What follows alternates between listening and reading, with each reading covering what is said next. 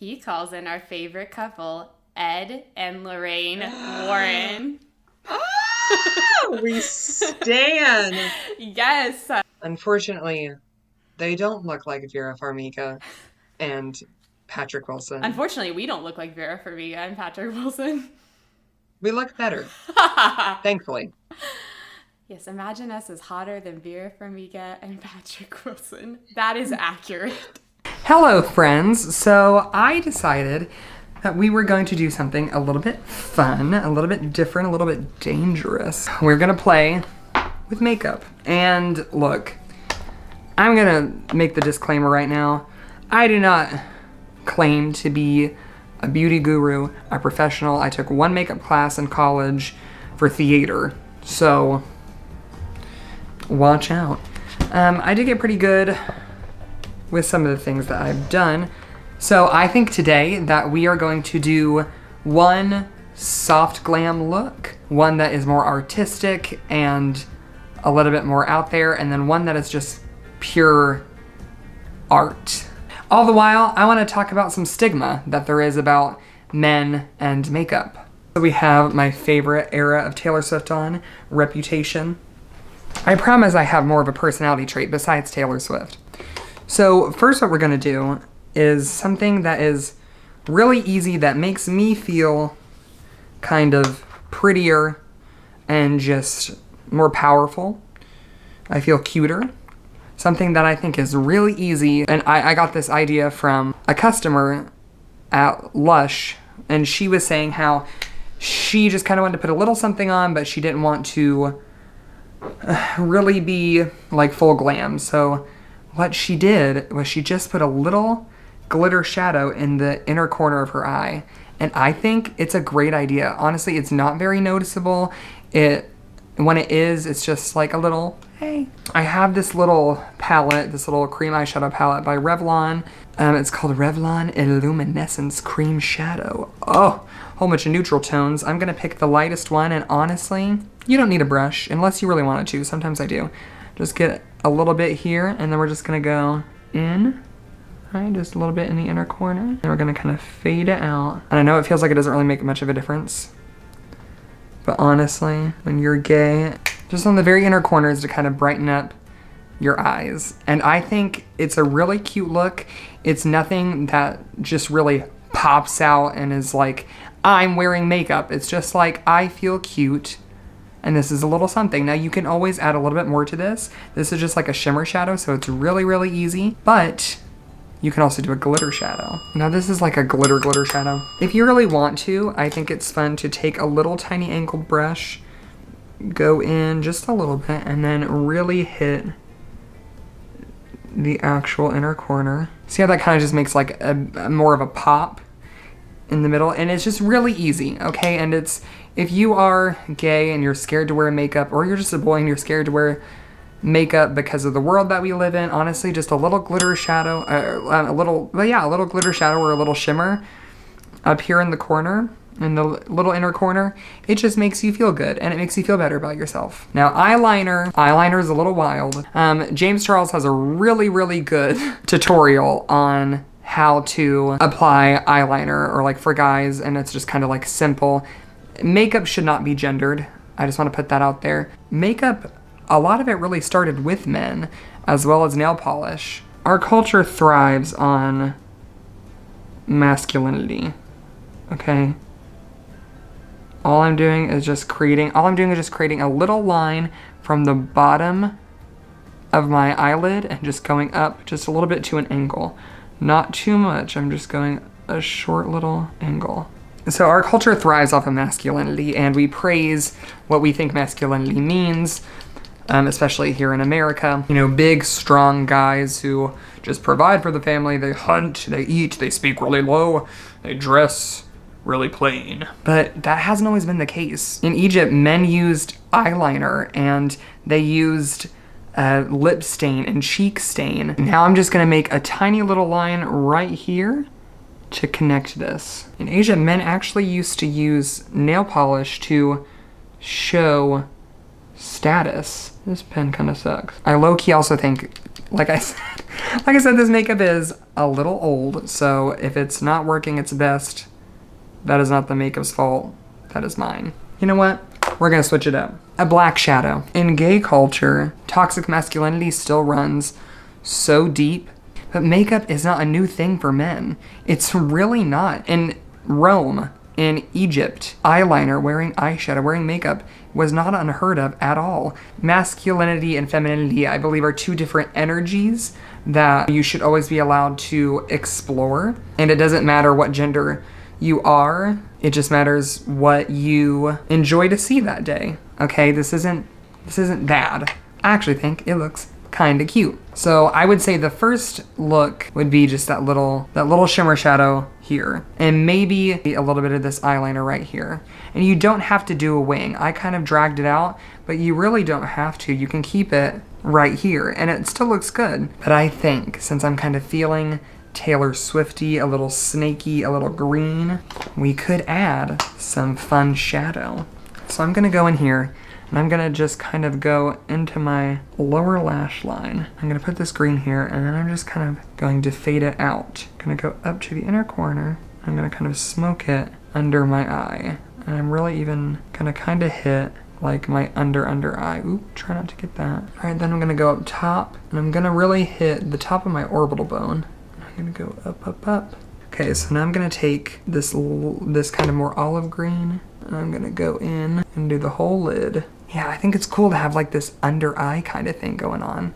I don't know, I'm just having fun. And that's the thing, guys. Makeup should not be this whole big ordeal. You should just be able to just kind of put it somewhere and just have fun with it. Right? Because like, what's not fun about putting colors on your face? I think it's very exciting. I don't know, I'm really not mad at this at all. I do think that it could use a bit more dimension if we faded in a black from the inner corner now.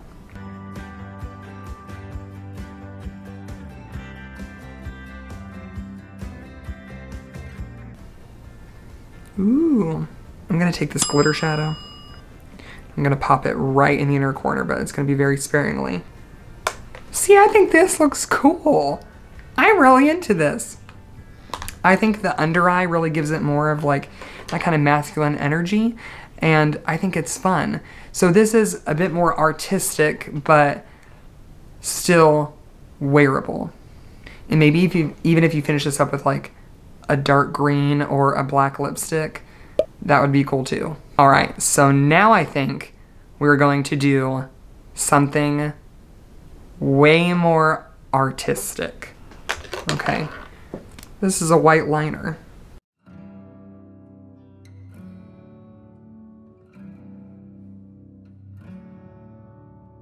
Okay, I'm gonna go ahead and cover this side of my face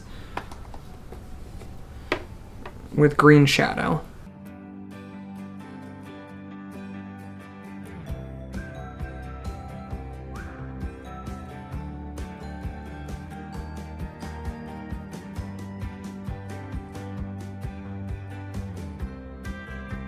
I'm turning into Elphaba, the wizard and I. Elphaba would be shook to see some human trying to make their skin look green. Could you imagine? I just want you guys to understand how important it is to realize that we have never, there has been a long period of men with makeup, men with nails painted. It wasn't until the 18th century that Queen Victoria was with the Church of England and she said, you know what, something about this doesn't feel right to me. I just don't like it. It doesn't work for me, and I think it's an abomination. And it stuck. It stuck so hardcore. And even still in the 18th century in France, men of the aristocracy would wear the big powdered wigs and the pale faces and the rouge, and they had a huge obsession with giant, long, fancy, fluffy wigs. But after that, it really took a turn, and it wasn't until the 1980s that like Boy George and Prince started wearing a little bit of makeup that suddenly boys were like, oh, maybe I can kind of wear makeup. And in the early 2000s, it was very grunge makeup and emo makeup. You know, what they called it guy liner. And even there was a whole term called metrosexuality, where if a straight man was exuding any kind of femininity, then he was called metrosexual, which doesn't make any sense because there's no sexual gratification from that. It's not a sexuality. All right, so honestly, this picture of the snake that I'm looking at, it's really very chain link fence. All right, so here's where it gets a little fun, but a little crazy. What I'm gonna do is I'm going to add shading where the corners meet, okay? All right, you're just gonna go to the top of each diamond. The top of each diamond, and you're going to shade the top two sides like this. Just like that.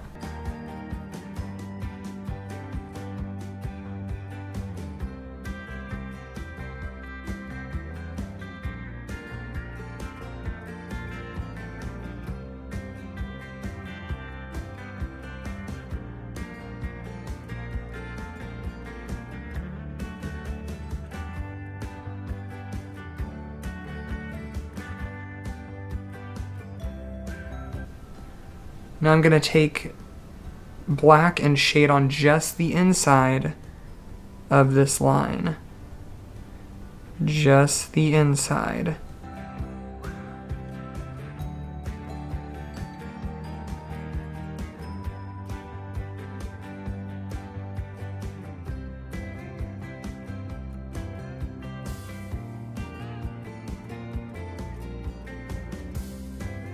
Now because I am fair toned in pink, I'm going to use a pink color.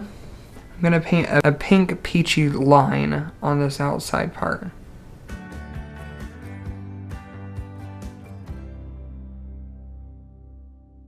I'm gonna use some white body paint and I'm just gonna highlight some of these scales. Now, the white is going at the bottom of each diamond. Now on some scales more than others, I'm adding a bit of a harsher highlight so that it just kind of looks like they're gleaming. So I think I'm gonna hit the scales that just kind of hit my orbital bone and my cheekbone. Those are gonna have the sharpest highlight.